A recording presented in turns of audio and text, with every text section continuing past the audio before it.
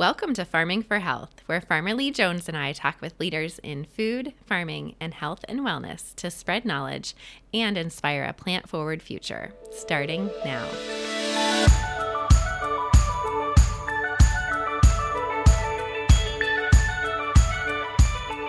Welcome to the Farming for Health podcast. I'm Dr. Amy Sapola, and today I'm joined by Chef Ismail Samad. Thank you so much for being here with us. No, cool. Thanks. I'm happy to be on. It's cool. Yeah.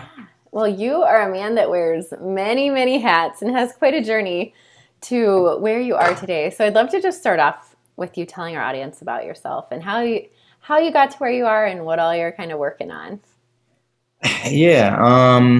So where I guess you have to start like, where am I, right? Right. Yeah. Right now. Yeah. So right now I'm like, I just recently moved back to my hometown of East Cleveland about a year ago. And so I was born and raised in East Cleveland. Spent the last 13 years over on the East Coast, maybe even longer. I can't even remember. I'm not good with dates. So I went out east after having my first cafe when I was 23. Here in Cleveland, actually downtown, 47th and Lakeside. It was called Crust and Crumbs Cafe. And then after, like during the recession, I was trying to figure out what to do. We were actually going to move into a new location, not too far. Actually, it was going to over close to Asia Town, where it is right now, on 36th and Superior. And during that time, we had put some money into this project. We were going to move it. We had rebranded to be called the Crumb, and we had a bigger property that we were going to be activating in. And then the recession happened, and then we were like, this is kind of probably not the right thing to do. So we lost some money in that. And then at that point, I was looking to figure out what I was going to do next, and I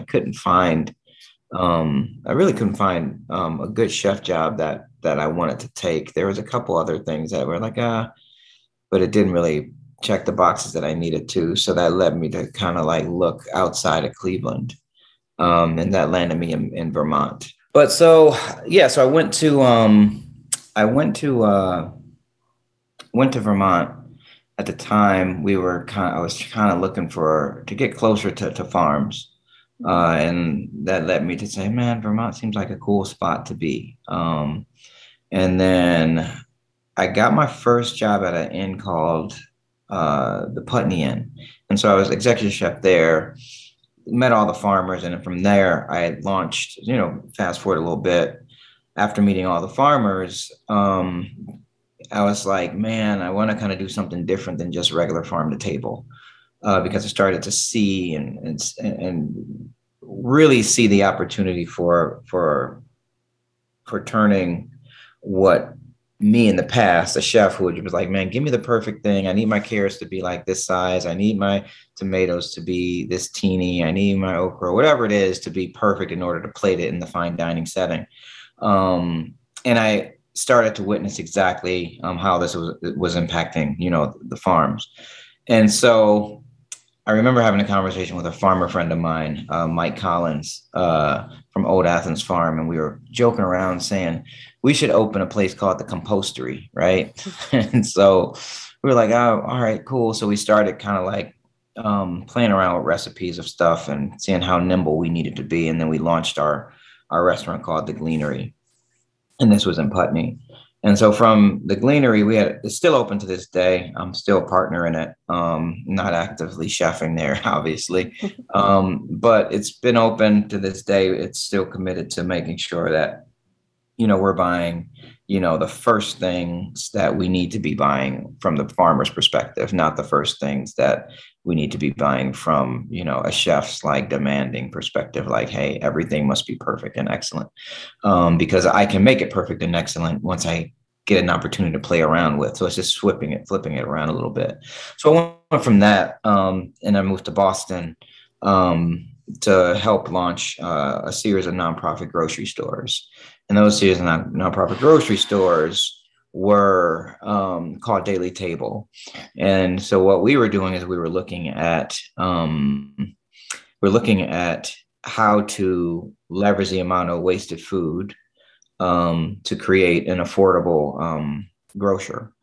And so we created a commissary kitchen. I came up with all the recipes and nutritional guidelines with the EdMed community of Boston to figure out like what are the benchmarks we need to be looking at as it relates to fiber or sodium, sugar, and all these other things that are affecting underrepresented communities or impoverished communities, especially communities of color. So that's kind of what our focus. We did. I was responsible for getting recipes started up, the nutritional guidelines set up, getting that going, and of course, getting the supply chains ready in order to capture both donated surplus and or deeply discounted products to put into the commissary kitchen to produce ready-made meals that would meet specific health guidelines.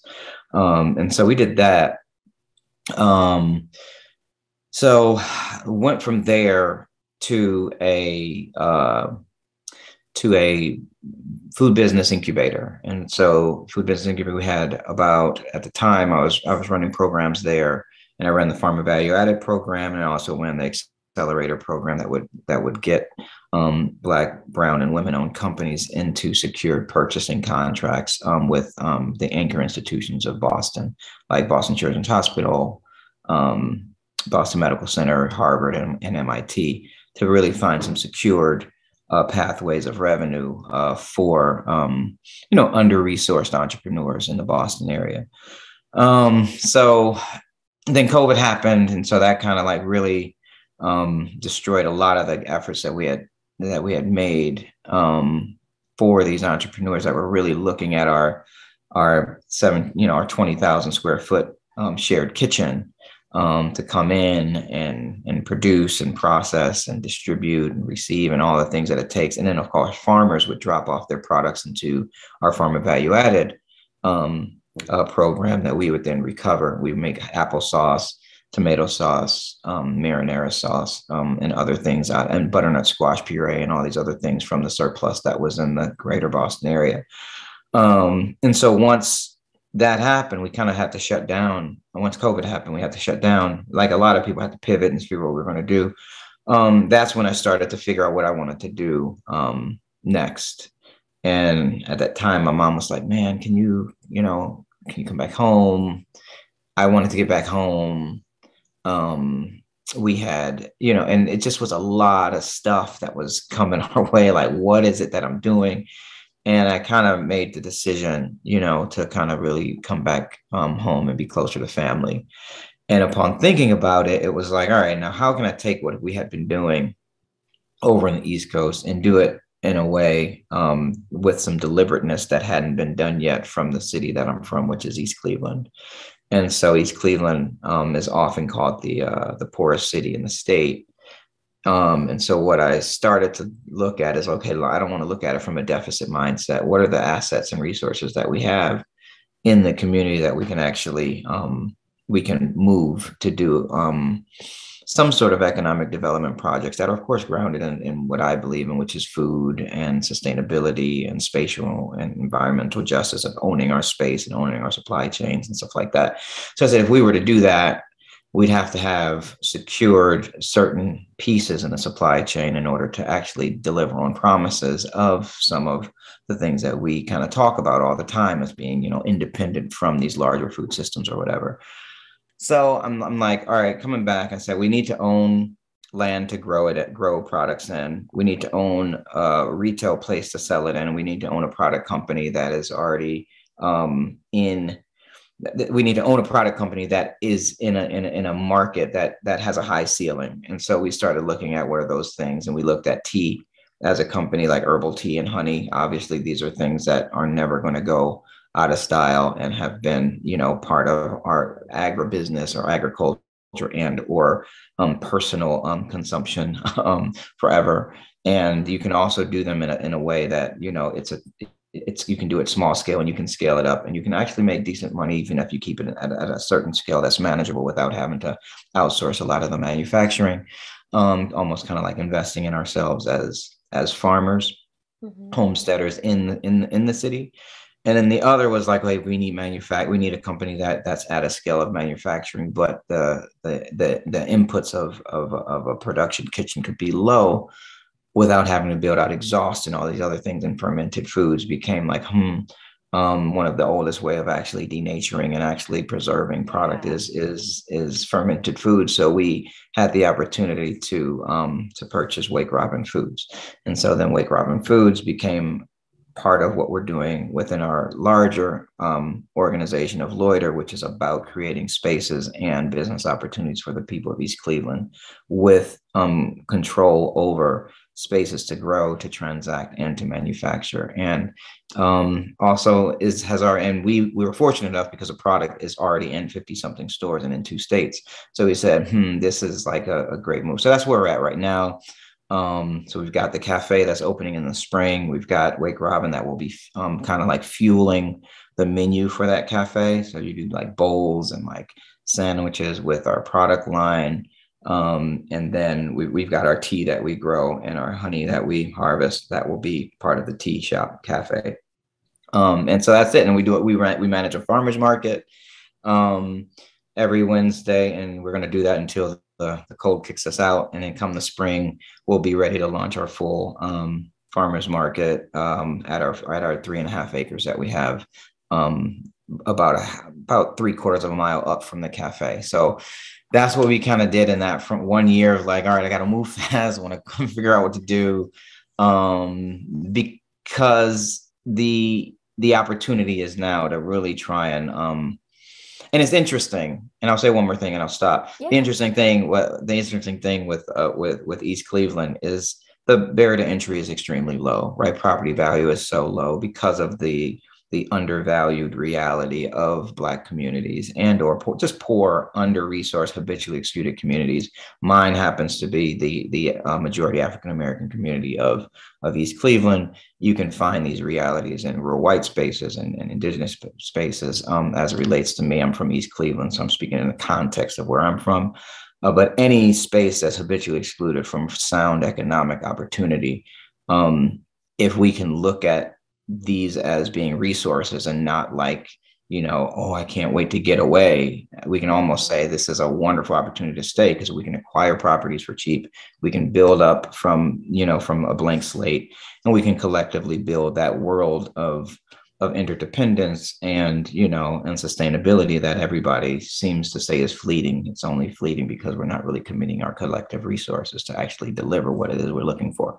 So that's kind of like where we're at. That's like where I was, how I got to him, and kind of like the why behind the work that I do.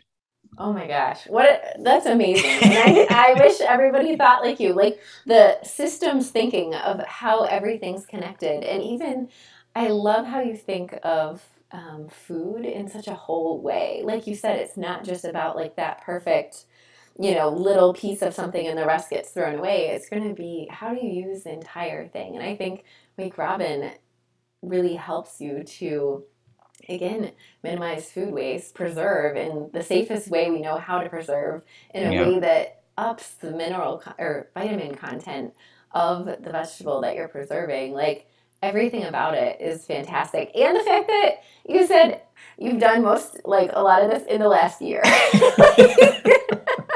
I always say every time I talk about you, I'm like, he wears so many hats, but like that just kind of summarizes everything that you're doing and still doing from Vermont to in Boston. So I think you're incredible, and the work you're doing is so impactful. And I'd love to hear, we're partnering with you. The Chef's Garden is partnering with you on some ferments, which we're so excited about. It's our first time really going to have our vegetables fermented and available. And so I'd love to hear from you, like, when it comes to reducing food waste, like what are the steps that you're taking like in your life, and what are steps that like our listeners can be taking?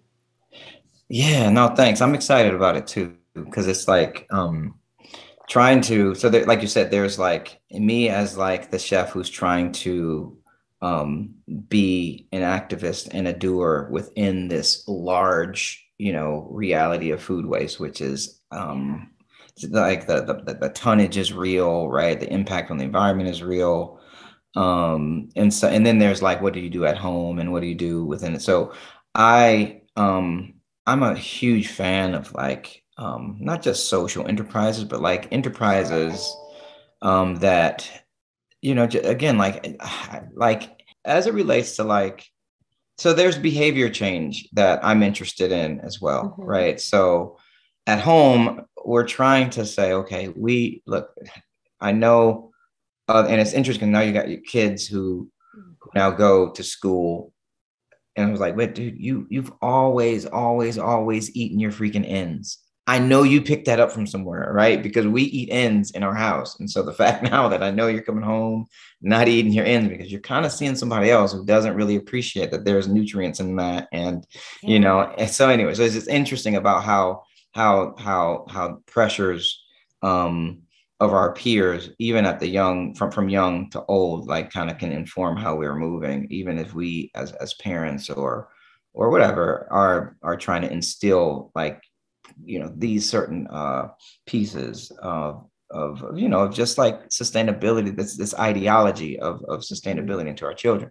And so like that behavior change is what I'm interested in, and I don't, and I'm trying to figure out ways to say, if you go to, like for instance at the restaurant,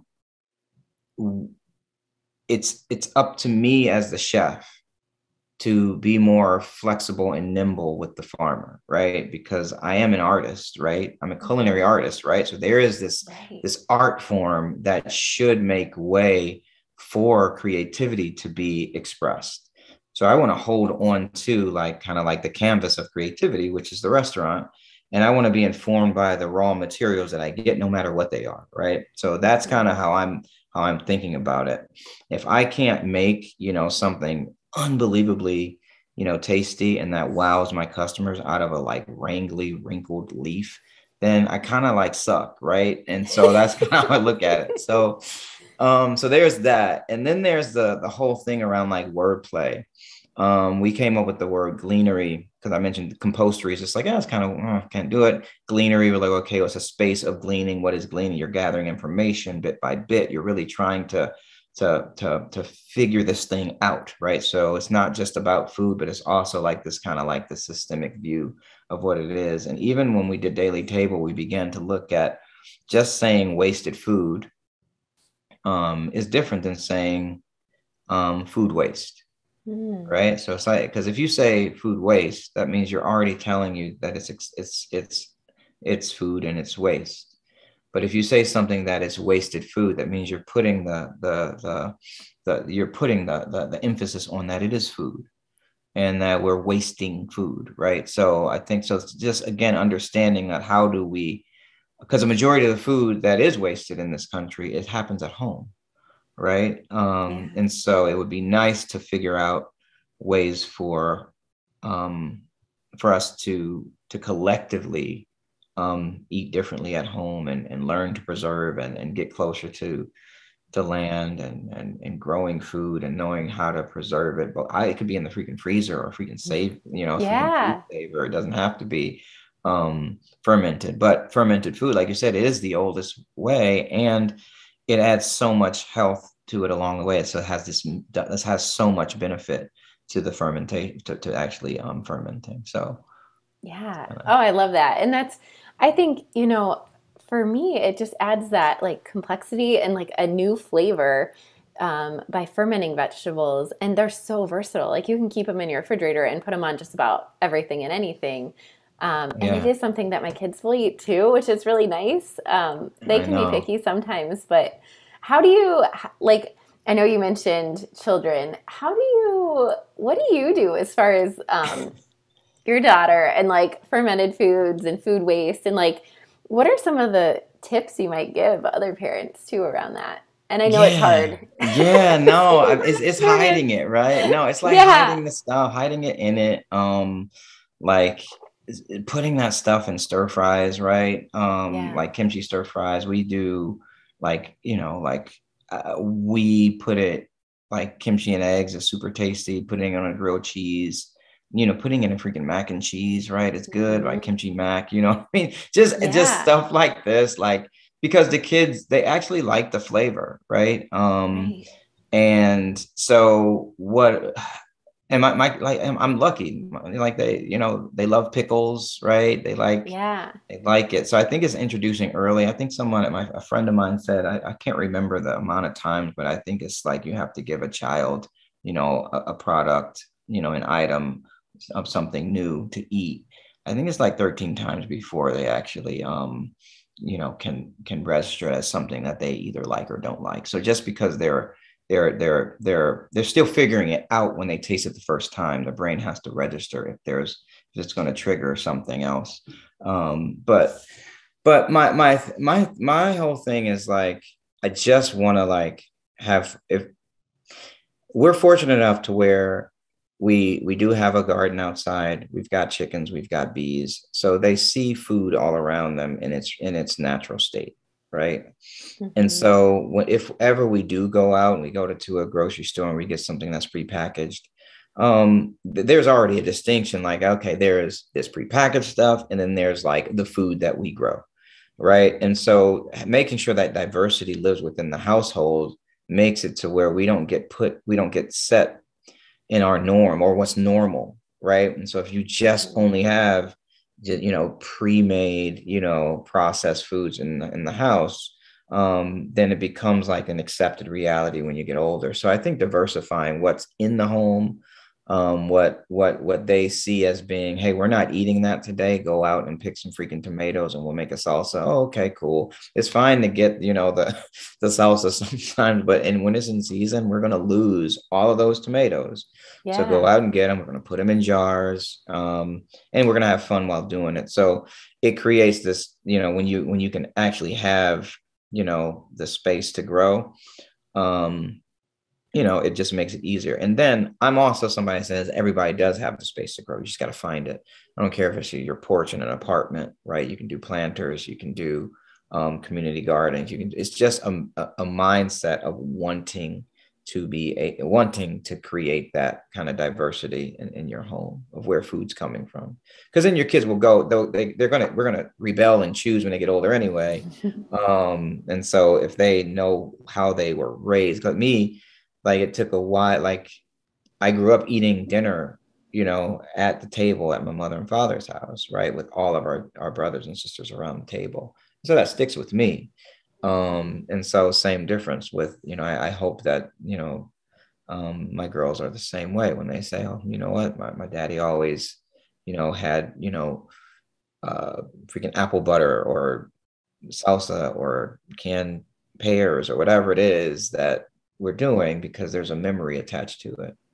Yeah, I love that. And I love like bringing your family into teaching those basic skills. And I feel like across the board, we're not teaching a lot of that anymore to Yeah. kids as they grow up, like the basic preservation and gardening and like all the things I love. And I love that you bring up like you really can grow at least something regardless of where you live, whether it's a Yeah. container or on a windowsill. Like there's so much potential. And I kind of feel like if you're successful in doing it once, it kind of becomes a little bit addicting. And maybe this is just a personal problem, but I feel like it builds that you're like, oh, I tried this and it worked really good. Next year I might do two things, like, Right. and then before you know it, you don't have any grass left and your whole yard is a garden. So, Right. Yeah. Yeah. Yeah. but I think like teaching our kids early like is so amazing and getting them involved and like our kids too. We had a garden out back in Wisconsin and we used to tease like if we weren't really in the mood to make lunch we'd just be like go on out back like there's plenty Right. ripe, and Exactly. they Yeah. just graze around and try everything and it was fun. But I do think there's that seasonality that's really important too. And can you speak to like how you as a chef and you as a father are using like seasonal produce and kind of the importance there? Yeah. So you talk about the garden snacks, right? So the other day I was talking with actually Mark from Ridall actually came through, and we had Cool. a little snack in the garden. I took a nasturtium leaf, a mint leaf and a cherry tomato, right? And so that it was just like, peppery, minty, tomatoey, and we were just eating that as a combo. So just understanding when you can walk through the fields and you can just grab just taste these different things. that kind of like right from the plant snacking is really fun to do with the girls too. And the girls can go out and they can identify, just wild edibles and just playing it because it just becomes part of, because kids are curious. So even stuff you're not growing, they'll want to go, why can't we eat that? So they just start to ask the questions and things like that. But the seasonality is I mean, that's like I'm like that's a cheater question because I was I was raised like number one I was raised by parents again, like I said, like we there was no wasting in our family, and it was like, hey, what, so very resourceful. And then you then go to culinary school, right? And you work under these chefs who are saying, hey, look, everything must be this way. So there's this other level there. Now I'm older now, and I'm like, well, chefs are kind of annoying. There's this interesting thing. Like I'm like, man, am I a chef? I think I am. But I also, there's this other like shrouded like negative connotation that I have as it relates to chef, because like my experience wasn't super great. That's a whole nother conversation. Um, but but as it relates to the seasonalities, that's what I took from it. So I took from the good, right? And so that good was like understanding like everything, look, not just the seasonal, but like the whole fruit or vegetable, right? The leaf, the stem, right? The root, right? The seed, understanding like all of it. Let's play around with it. And so I'm kind of like right now, what are we eating right now? Like I said, right now we're just trying to like um what's coming out right now is we're transitioning. We're trying, well, we haven't got a frost yet. So we're still getting some peppers. We're still getting, our tomatoes are still on there. Obviously, we're about to play around with the green tomatoes. I've never done fermented green tomatoes. And and my friend recently sent me a link and he was like, man, you should try these. So I'm going to try to do some fermented green tomatoes. And you can't do fermented red tomatoes without them actually turning into some version of an alcohol because there's so much sugar in the red tomatoes. But not to say you couldn't then let that turn into a tomato vinegar down the road. But it keeps going, right? So but I do want to try the fermented green tomatoes, and then we could put the cabbage and corn and things like that and do the chow chow.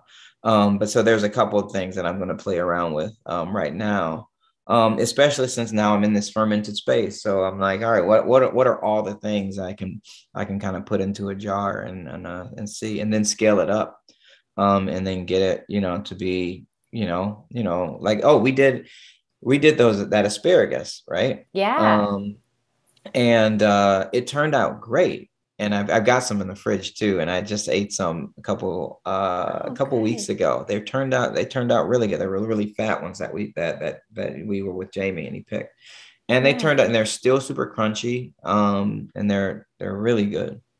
Oh, good. I was going to ask you, like, as far as like unusual vegetables to ferment, I know you mentioned green tomatoes, which sounds really fascinating, and I can't wait to try that. Asparagus. Is there anything else like unusual, especially when it comes to like waste reduction?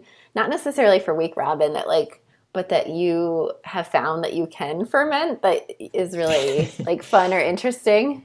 Yeah, so not just with ferments, but it's just like utilizing everything that we can. So whether it's fermented or preserved in some way, or you're looking at, okay, it's something like brines. I'm really into brines, using the brines of the ferments after I get all the solids out, using those brines to marinate, using those as a base for a vinaigrette. Like we did. So I'll give you an example. We did a hot sauce, a fermented hot sauce. So from that fermented hot sauce, then we added things to it. Like, so we had different versions of it. So we said, okay, we've got this master mother sauce, which is just the fermented onions and garlic and jalapenos and other stuff. And we grinded that all up, pureed all that up.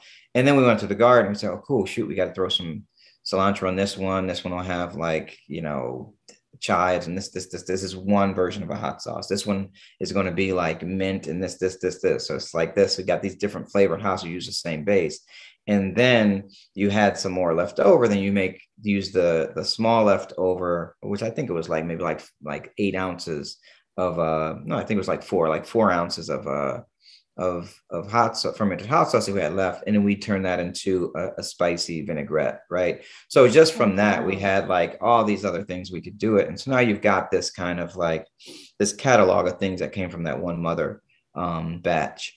So thinking in batches allows you to be way more creative, and so same difference when you buy like I have this recipe for just like olive brine chicken or olive brine beef or something like that. You take the olive brine, you kind of marinate it overnight. You put your herbs in it, so you don't pour the olive brine down the drain, right? So you're getting as much flavor because somebody already kind of like did that work. You might as well capture what you can out of it. And that olive brine chicken is really tasty, like with some harissa and tomatoes and stuff like that. You sling it in the oven with some dates if you want to, but like Oh my it's God, you're blowing my mind. yeah. So like That is yeah, amazing. so like stuff like that is like really fun to do, and so it's trying to say like I don't do like I do recipes, but I do like more Yeah. like inspired by what's in the fridge, like what needs to Yeah. be used up. If we think about it from that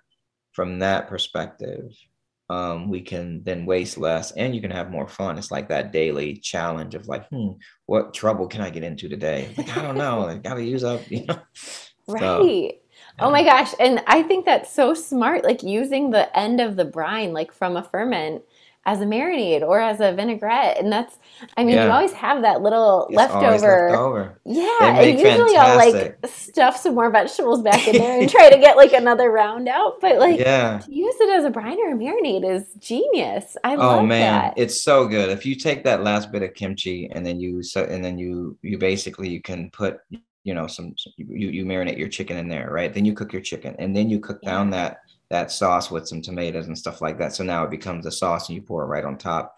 It's like it's just a nice like funky flavorful chicken dish that's real easy to do, and you don't have to do much because like you said you got the jar. And so we'll even pour them into like, okay, cool. We just take it from one jar and keep going, and we'll have a whole nother jar. And then that's when we'll do the larger batch. Oh, So we're not just cool. putting a little bit of vegetables in it. So you're collecting the fermented juice. So then you could then just put more, you could have a larger batch of the vegetables that you're putting in. Cause like you're right to say like, man, sometimes you just take the vegetables, but then it's just like, dang, it's just kind of like more flavorful. It's not really, but, but it's good to Yeah. kind of like continue to collect the stuff. So because it doesn't plus it's just fun to play around with stuff.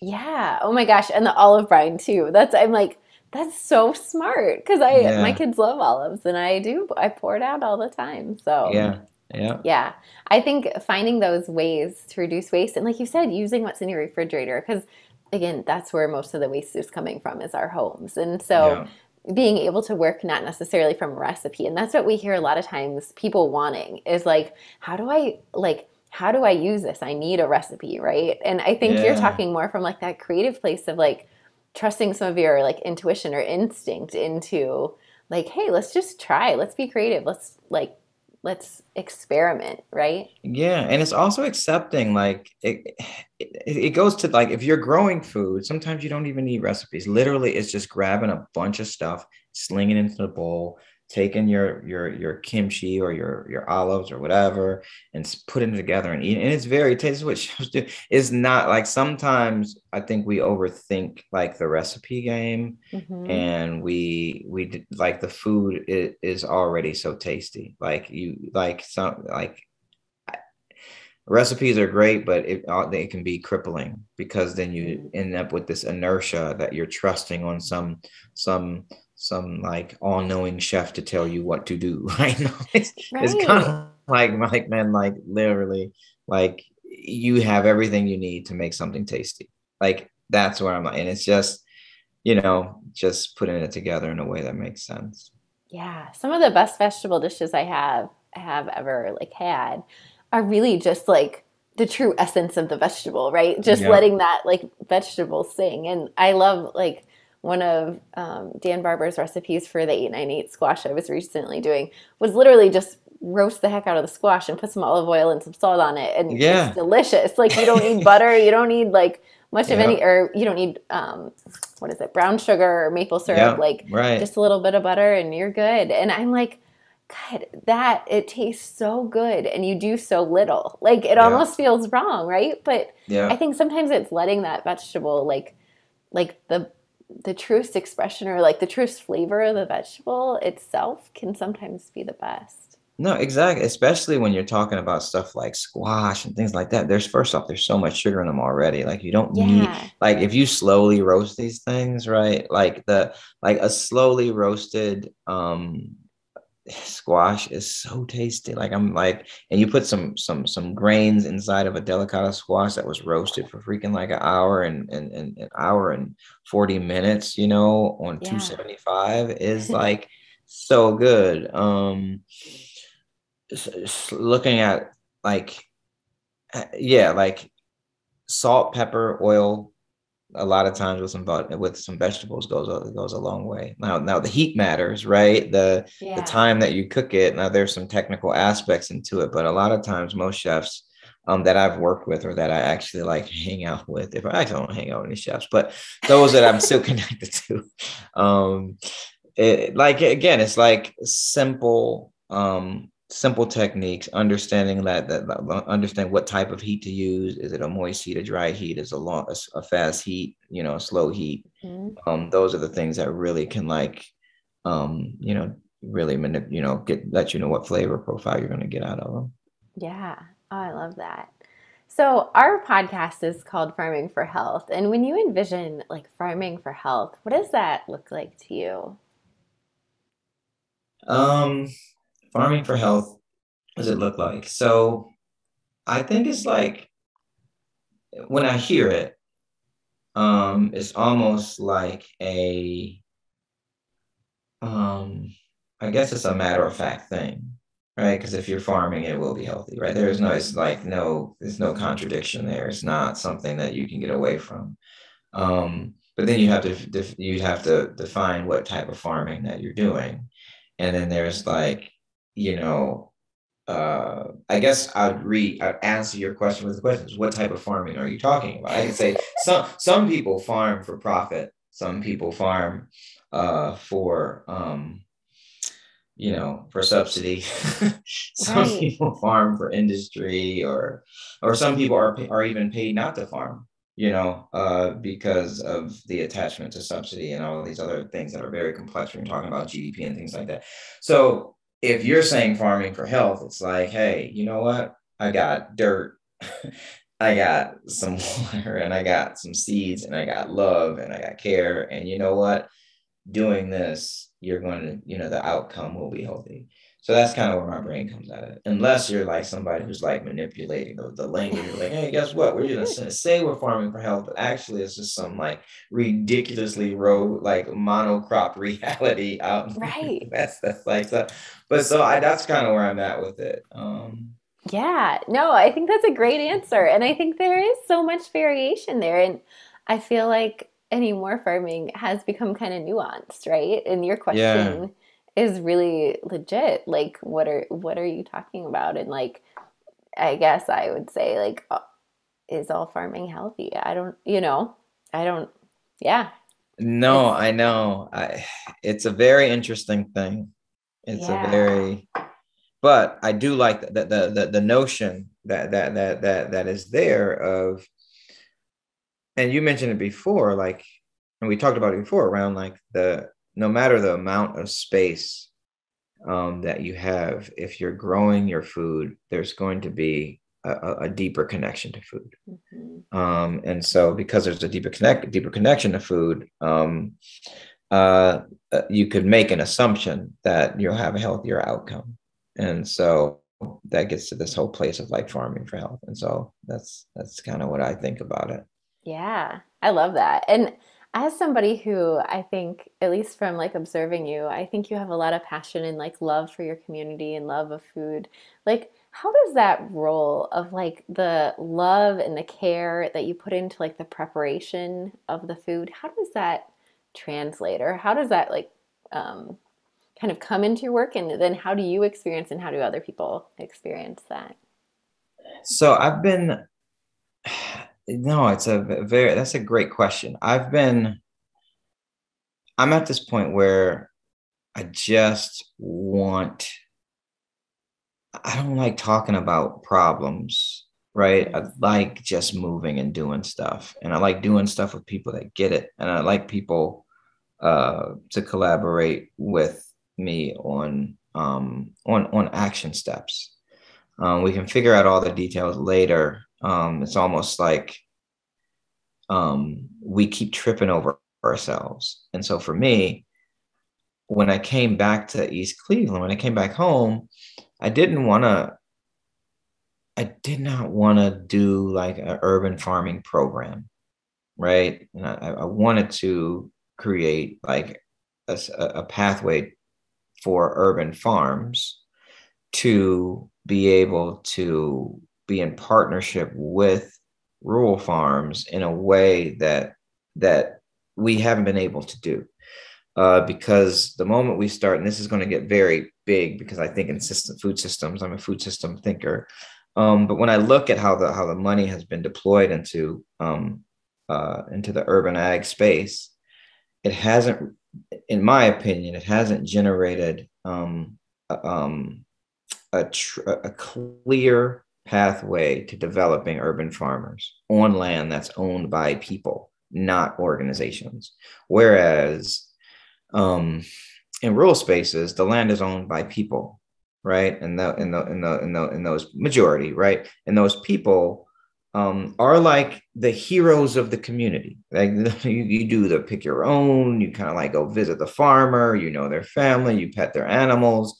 You can just sit in your car and look at the stars, like whatever it is that happens in these rural spaces. The superheroes, so to speak, are the farmers.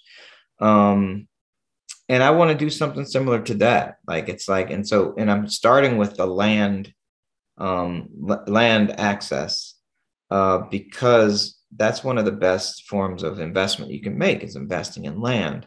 And so if you control the land, you can then control what you grow, and you can you can have the autonomy to do what you want on your land.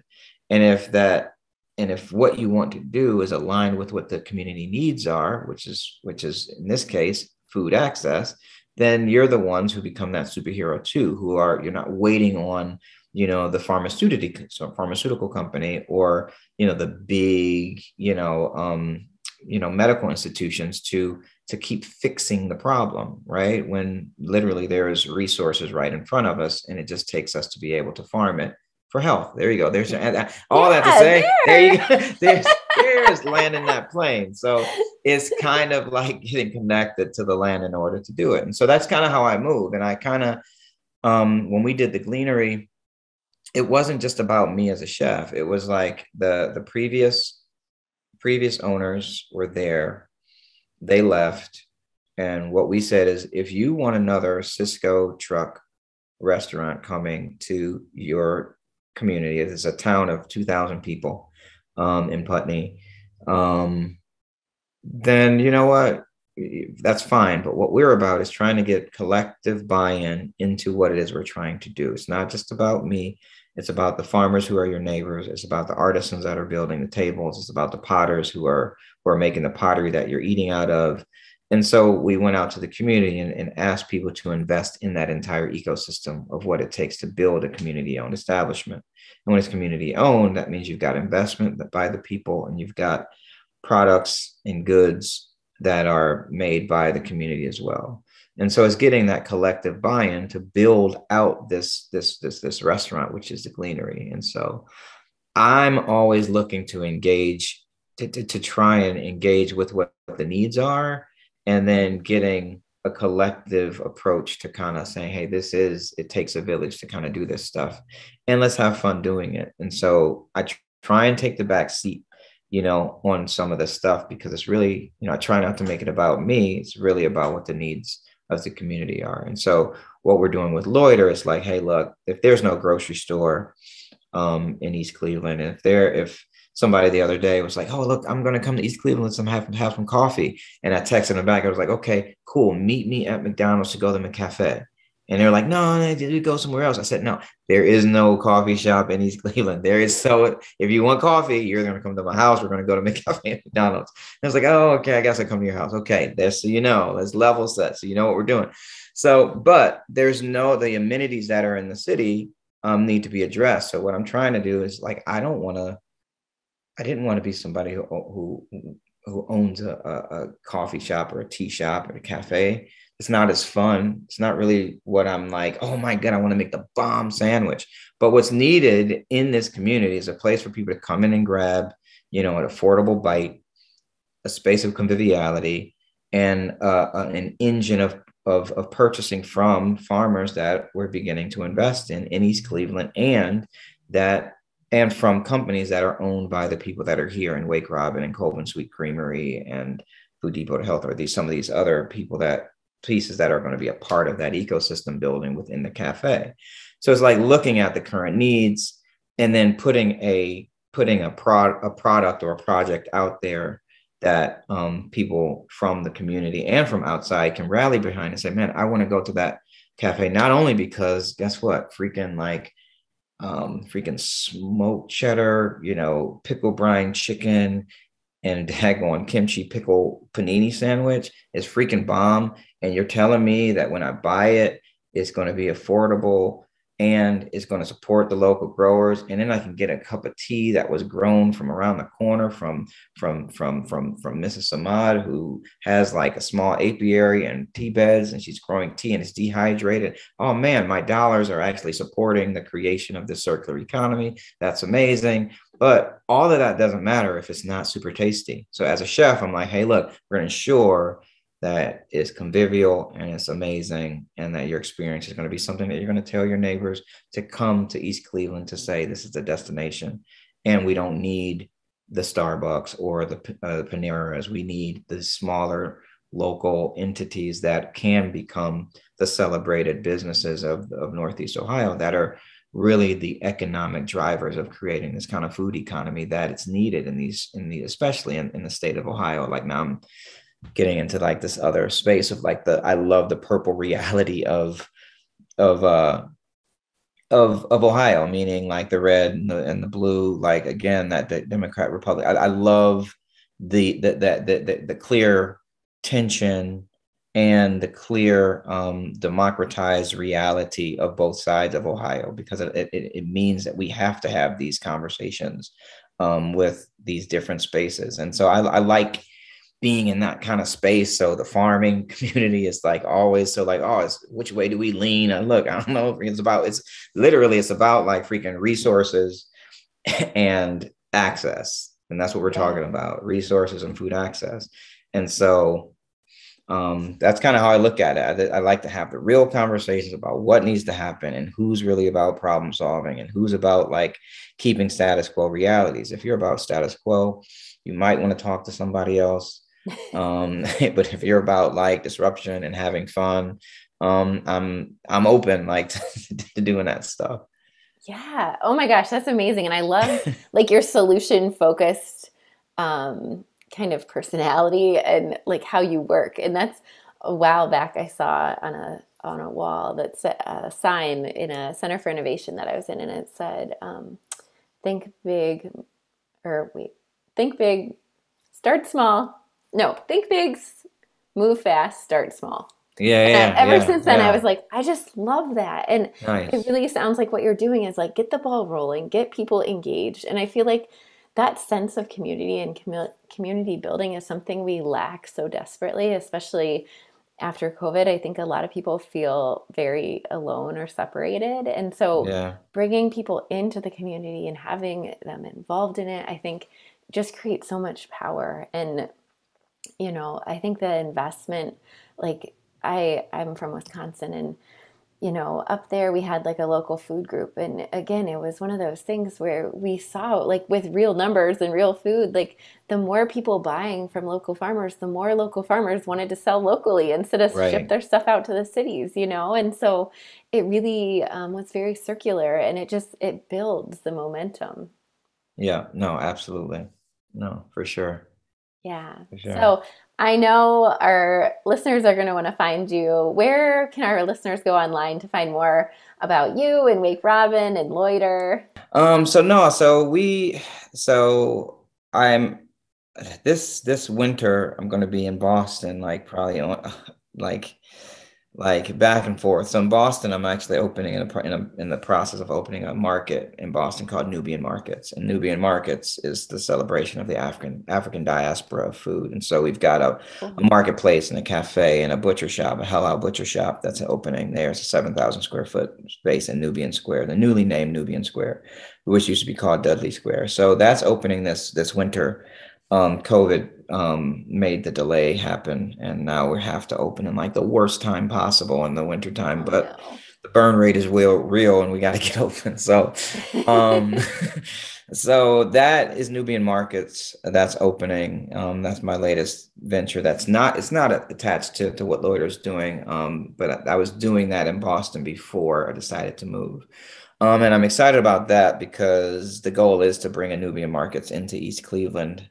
Because like, as I mentioned before, there is no grocery store, and East Cleveland is over 93% African American. So to be able to create like that space of celebrating Black hospitality in East Cleveland would be awesome. And to be able to have that be as an economic engine to purchase from other farmers that are in Northeast Ohio would be great, and have growers grow things that are relevant to the community to move people into healthier choices with foods that they can identify with, is what we're doing with Nubian Markets.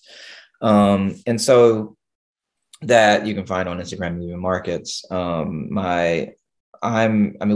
a podcast. Loiter has a podcast as well called Loitering and Unarmed, where me and Jamal Collins, who is another East Clevelander, there are two people from East Cleveland talking about just a change in what is often called the poor city of the poor city of Ohio. And so like on the ground, like real talk around like, all right, this is what systemic racism is. This is what displacement and erasure is. This is what we're up against. How do we develop knowing that, we've got all of this work to do, and have fun while doing it, and be honest and vulnerable about the challenges, and not oversell it and say, hey, look, we don't know what we're freaking doing. We just kind of like are here doing what we do with the talent that we have and the research we have. And so that you can find us on, I think, we're on Apple and Google and Spotify as well. So we got that podcast going. You can go to loiter.us to find that as well. And Loiter is that ecosystem of businesses that are all about enterprise-based activism, and Wake Robin is one of those enterprises. And so right now, if you went to Wake Robin, because we just we just acquired it about 2.5 months ago, 3 months ago, you'd go on there and you wouldn't even see my face because I haven't even changed the website. So it's like, oh man, Pat and Molly still on the thing, but trust me, it is ours. And Pat and Molly. So the website is there. And on Instagram it's Loiter East Cleveland. So that's kind of me. Like, I'm just kind of in a lot of different spaces, having fun, doing the best that I can, with cool people, like I gotta, like I like working with people who just get it, right? Like we're talking about food, we're talking about opportunity, we're talking about in a space of love and vulnerability, we're talking about it, in a way that can be equitable for all communities. And so that's kind of where I'm at with it. So I think that's it. So you can go to Wake Robin Foods. You can find Wake Robin in like every single Heinen's. You can find us at Whole Foods. You can find us at Lucky's. Just talk to them. Going to be at in Mark's. Oh, awesome. No, not Mark's, Dave's. Okay, Dave's. Yeah. We're trying to get into Mark's. But we are in Lucky's, but not Mark's. So we're trying to get in there. Yeah.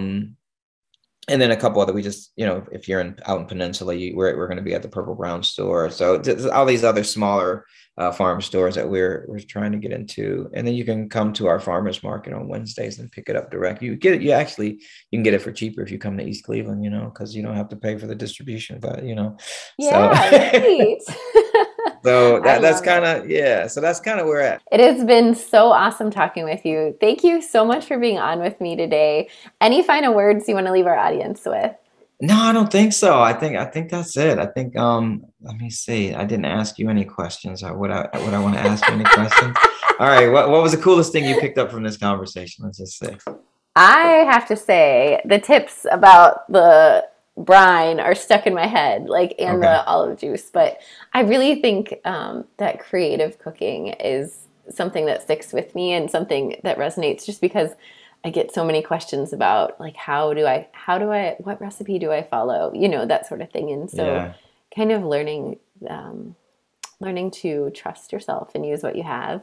But I also think just one of the things I think I most admire about everything you're doing is that you're like one person that is starting like this huge like snowball effect, right? Like It's the crazy. impact of one person, it's incredible, and you're having such an exponential impact, right? And so I think it's just really inspiring to see like the impact you're having and how you're able to connect so many people and all of the things you're doing with like the passion of really just making the area you grew up in like that much more like sustainable and connected and a place that people want to stay and come back to. And I think and equitable, like all of the things. But I am amazed and impressed at, you are one person in a community doing all of this. So I Well, applaud no, well, you. I will say now. I'll say one last thing Yeah,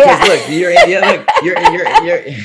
you're in it with me, right? So it's like other Yeah. people. It's definitely like a host of people who are doing, it. And it takes like people like you who are saying, "Hey, look, awesome, cool, let's move." Right? Same Hmm. with Pat from Wake Robin. Hey, you know what? Cool, yes, let's move. Right? Veronica Yeah. from Food Depot to Health. Cool, let's move. So there is this. I'm just. I like to stay in the space. This is what I'll say. I'll take my roses in this way. I'll say I like to be in the space of inquiry. I like to Hmm. ask the tough questions. I like to know, like you said, what if this is the data we got? I'm not going to get into like some sort of like analysis paralysis and be like, All right, cool. Enough data. All right, cool. Can we do this? Yes or no? Yeah. If the answer is no, that's all right. I'm going somewhere else, right? Hey, remember we talked about X? Are we still there? Yeah, we are. So nothing moved. All right, can we try it now? All right, yes, cool. You know what I mean? It's like because most of the Yes. time, all of us kind of like are doing way too much anyway, especially in the food system. None of us have the Hmm. solutions because we're just so like beat up by this large industrialized reality that we have to succumb to, even if we don't want to.